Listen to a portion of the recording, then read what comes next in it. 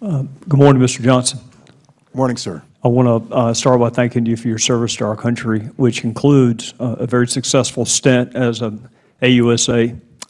So you will recognize some of my questions as being leading questions. They are not leading from the standpoint of I'm trying to trick you, is more in the interest of time. So if I say something you disagree with, interrupt me, stop me. It's just in the interest of time. I want to see if we can get some things out of the way that we all agree on. Russia has a history of cyber attacks against our country. Is that true? Yes. In the parlance of our former jobs, Russia would be considered a career offender as it comes to seeking to undermine the foundations of our republic. They are constantly trying to attack the foundations and firmament of our republic. Is that fair? I think that's a fair statement. All right. So they're a career offender. They have a history of cyber attacks on our country.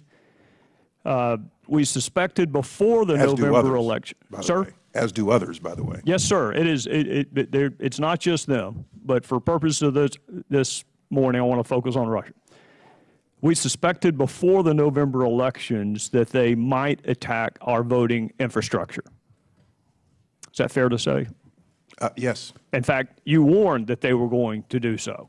I was very concerned that they would do so, which is why I kept issuing all these public statements. Yes, sir. All right. At the time you separated from service in January of 2017, you have seen no evidence that the Russians were successful at changing voter tallies or voter totals. Correct.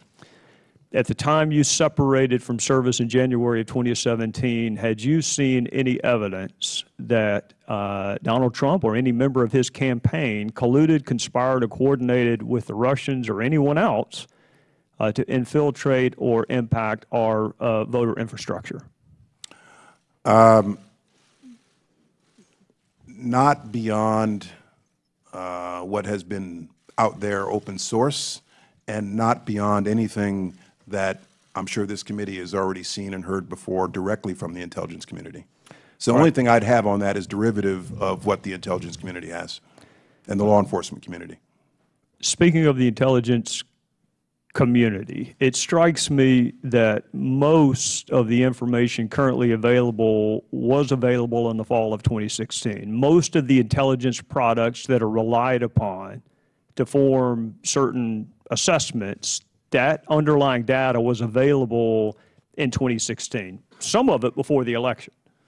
I'm not in a position to agree or disagree with that because I don't have access anymore to intelligence over the last 5 months.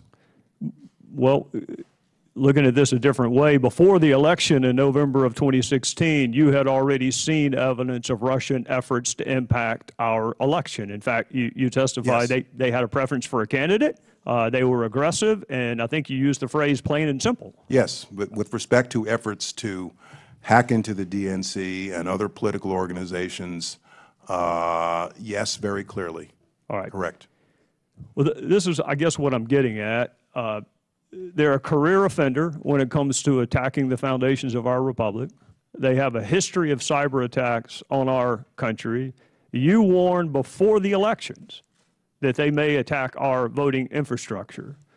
After the election, President Obama took steps to target Russia, and you took steps to consider our voting apparatus to be critical infrastructure. Given what we knew before the election, what more could we have done and should we have done? We weren't surprised that Russia was doing this to us. They always do it to us. So what more could we have done, should we have done before the election? Well, hindsight is brilliant. Hindsight is 20/20. I'll preface my answer by saying I think it was unprecedented, the scale and the scope of what we saw them doing. And there had very clearly been intrusions before by a number of state actors, as I'm sure you're aware.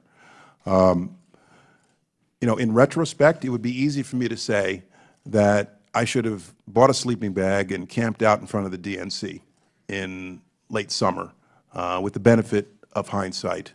I can tell you for certain that in the late summer, fall, I was very concerned about what I was seeing, and this was on my front burner all throughout the pre-election period in August, September, October, and early November to encourage the states to come in and seek our assistance. And I'm glad that most of them, red and blue, did.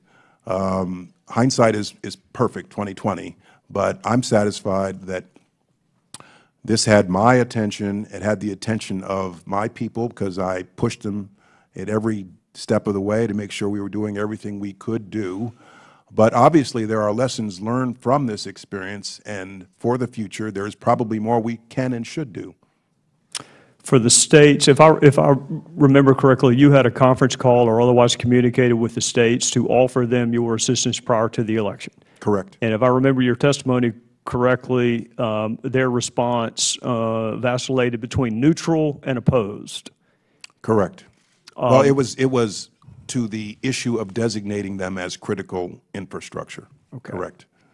Do you know, without naming the states, whether any of the states most vocally opposed to that designation were in fact impacted by Russian efforts?